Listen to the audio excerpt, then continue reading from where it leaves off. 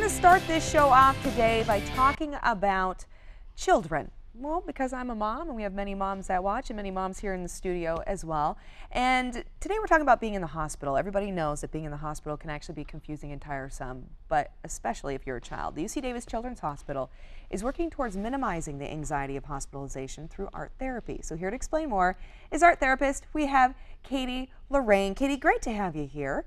And I myself, I'm actually a really big fan of art therapy. I know it can do some really tremendous things for individuals, especially for children, right? They have a hard time kind of communicating their feelings and what they're going through. But help our viewers understand who may not be as familiar with art therapy. Give some examples. What would be art therapy? So art therapy is a form of psychotherapy that uses art within sessions as a means to facilitate communication, to express negative emotions, and explore conflicts of the unconscious. Okay. And what are the major benefits of doing something like art therapy? So one of the major things about art therapy is that it's a totally nonverbal communication.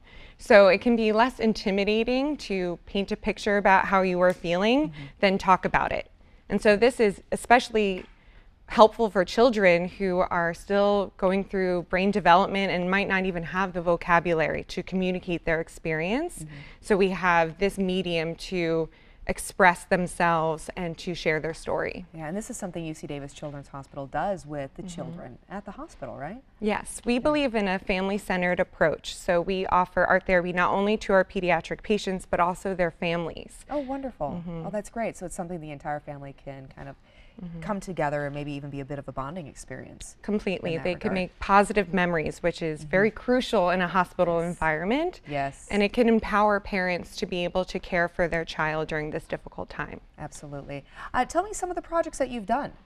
So we believe in creating as many choices as we can for our children. So they can choose from making a painting or making a dream catcher or sculpture out of clay or even a movie.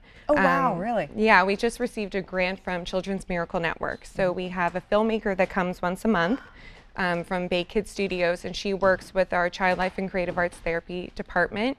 And we make movies about our children's experiences. They can make documentaries, stop motion animations using Legos. Wow. And yeah, it's an exciting thing. If they want, they can choose to put on YouTube to really share their story with the greater community. That is absolutely fantastic. Yeah, what a great outlet. And I love the fact too that you point out that for children this is specifically beneficial because of the fact that they don't have the skills yet to communicate with vocabulary, but this is also a great opportunity, like you mentioned, for the parents, because sometimes art, I think, for adults can also bring out some emotions that they weren't even aware of, right? Right. Yeah, it kind of helps them bring it to the forefront, and then they are able to deal with it in a healthier way, which is kind of what you're doing. You have a group of young adults that you're working with, helping them with bereavement, right? We have a young adult bereavement art group that I co-facilitate with John Lewis, who is a social worker at our hospice program. And so that serves young adults ages 17 to 24 who are going through the grieving process. It was created almost 10 years ago to fill a gap in services between the existing child and adult support groups in the community, and to give our young adults an opportunity to meet people their own age who are going through experiences like grief and loss, which many people in their social circle haven't experienced that yet. Yeah. And so they may feel kind of isolated. Yeah, and we know how important it is too to have community and know that you're not alone, especially when dealing with something with such gravity to it, right? Exactly. Do you have to be a patient at UC Davis Children's Hospital in order to be a part of this group? No, the group is completely free and open to the public. Oh, really? Okay. Yeah. And the bereavement that they're dealing with, does this have to be something that's recent, or can it be something they've been dealing with for a while? No, it doesn't have to be a recent loss. We realize that grief is so complicated and everyone grieves differently and it changes over time.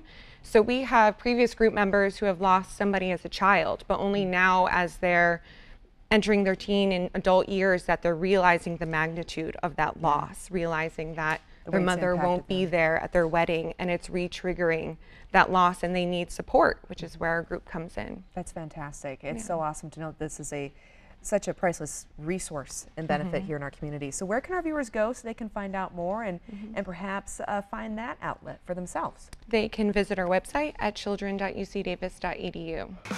The following interview involves commercial content. The products and services featured appear as paid advertising.